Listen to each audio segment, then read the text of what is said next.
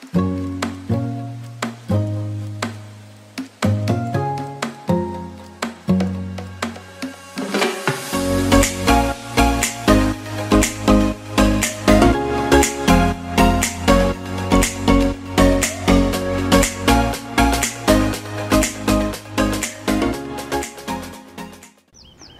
guys, you probably see a mic cord here.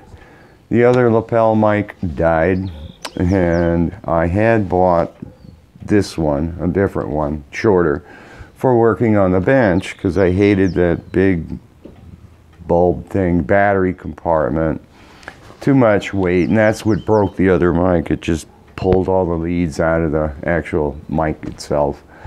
So I spent hours trying to find that one, and I couldn't find that lapel thing to save my life. So I just now bought another one, and today I'm waiting for an extension cord. So this will be nice, another 8 foot. But for this video, I thought, you know, I was thinking, what have I done this year? What's happened and stuff. Usually at the end of the year, I do a slideshow to recapture everything. But I thought, half year, why don't I do it now? And kind of interesting to just see, you know, what comes my way. I don't know what I'm going to do next, and all of a sudden something just comes out of the blue. So here you go.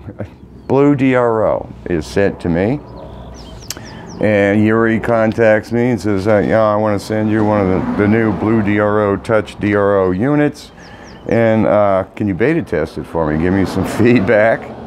Next thing you know, I'm writing a user manual. I'm figuring out all the controls to this thing, the features and stuff. Then you get into custom scale mounts. So I'm doing a drawing on that and helping people out left and right. Also, the next thing you know, it decided to completely rebuild my first mill. You know, take it completely apart, fix things that weren't quite working right, another tune-up kind of, so to speak, get it all cleaned up, shiny, it's great. So I'm doing a video showing some of the rebuild stuff that I'm doing, fix the constant force pistons, replace them with new ones. So no sooner than I've got this touchdro going, discovering all kinds of new capabilities, bingo, I'm into making gears now for some reason. I guess it was because I remember funky noise was starting to come out of my mini lathe here.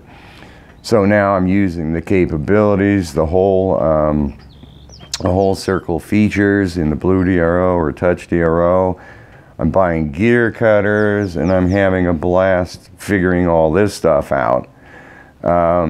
Now I'm working with the spin decks, and old problems of run out and stuff like that are coming to light again. So figure out what to do. Well, let me buy a collet set. Go to the 5C collets. Why not?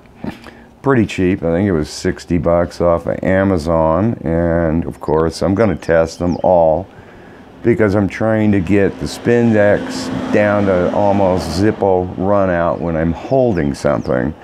So these all go on the granite block, and test indicator to 1/10 of a thou is in there. And they're great. I couldn't believe how clean and precise, or whatever you want to call it, accurate they are. So heck, you know, next thing I know, I've got problems with the old collet blocks. Let me get the 5C collet blocks. And they turn out incredibly precise and straight, and whatever you want to call it again. These are extremely good, and I've used these guys too this year. I forgot what it was for. Oh, I think it was to make an indicator holder or whatever, something like that. So now I've got all this going on, and I'm extremely happy. So I'm looking for more precise stuff. I want to get better things in the shop, and I accidentally stumble across precision squares. Here they are. Fantastic. Now I'm into the world of, I'm on the granite plate, figuring out how do you test, measure, or check how square these are. And these things were insane. One of them, the one in the middle, turned out I couldn't measure any error in it. So this is fantastic. Now I've got this going on.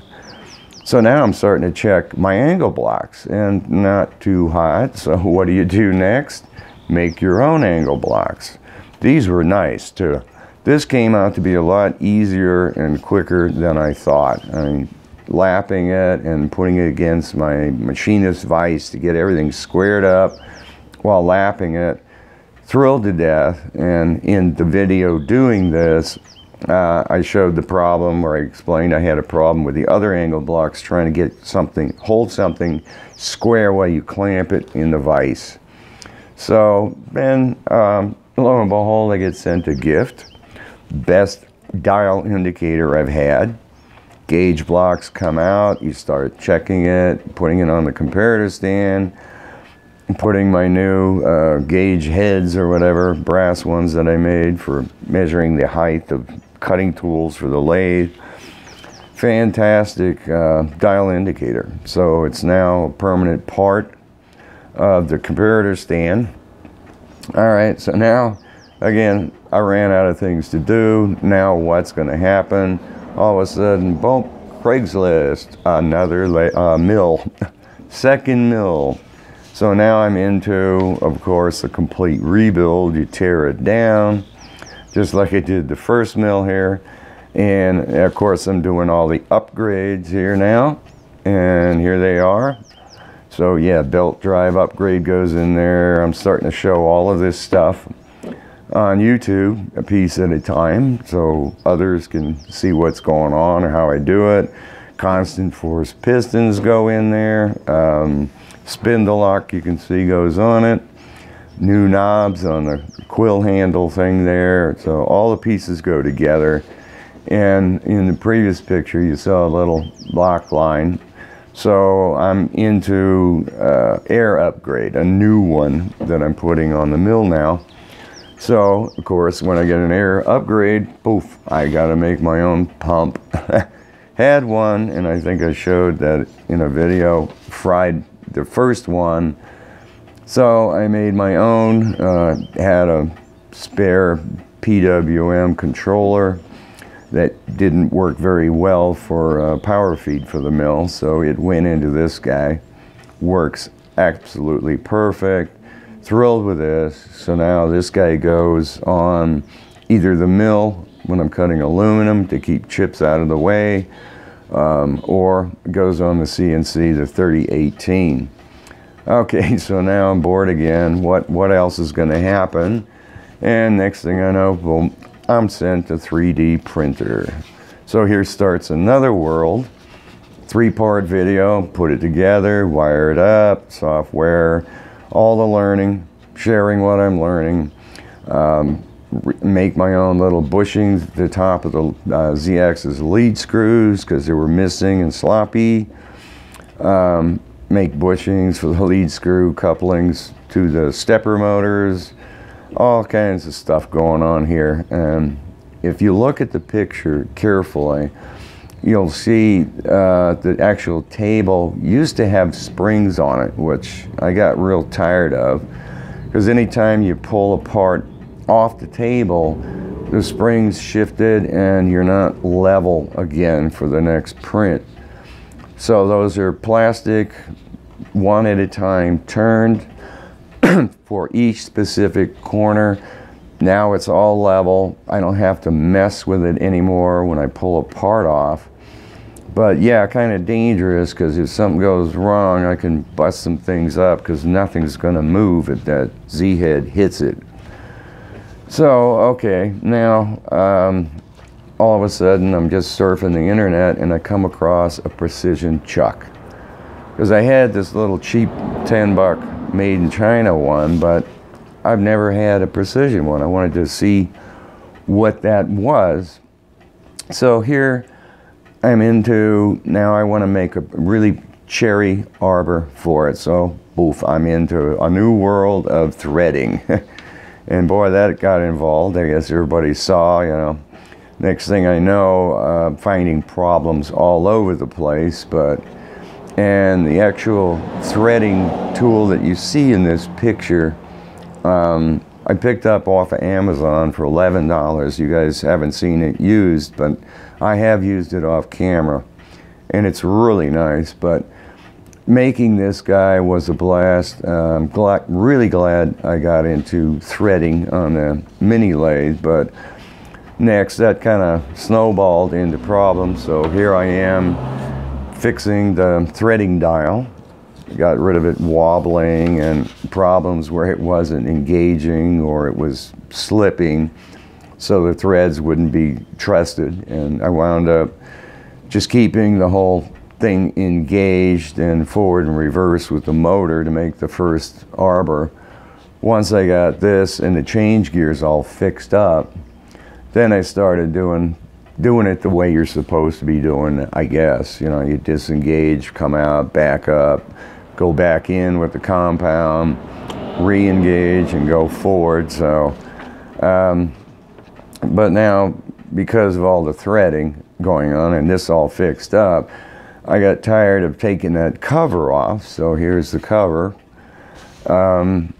Get the Allen wrench out, you undo those screws that are 10 miles long. It's like, no, forget this. All right. So quickly bang out a couple of nice knobs. And the trick that I showed in one video, that German machinist said, you don't care about diameter. Well, that knurling worked 3 times out of 3 times every time. And you can see these are by far the best knurls. Well, all 3 of them are the best knurls I've ever done. So now a couple of threads, boom, the knob's out. I don't have to sit there and keep turning it to get the cover off. So, okay, so I'm back to square one again. Have no idea what I'm gonna do next, and then poof, I'm sent a laser. So that was a fun world. 4 weeks worth of trying to figure out what in the world's going on. How do you work this thing? So here I am, it's converted, doing some burning and testing and so on, and finally got it figured out. So another 3-part video. Well, I don't know what I did, 3 parts or what, but helping everybody out. If you guys want to do the conversion, this is how you do it. This is the software. These are the problems you're going to get into. And here's just screwing around, wanted to see what a JPEG would do, so I pulled my logo in. So that's kind of a summary of what's happened so far this year. So see you guys next Friday. I hope you liked it.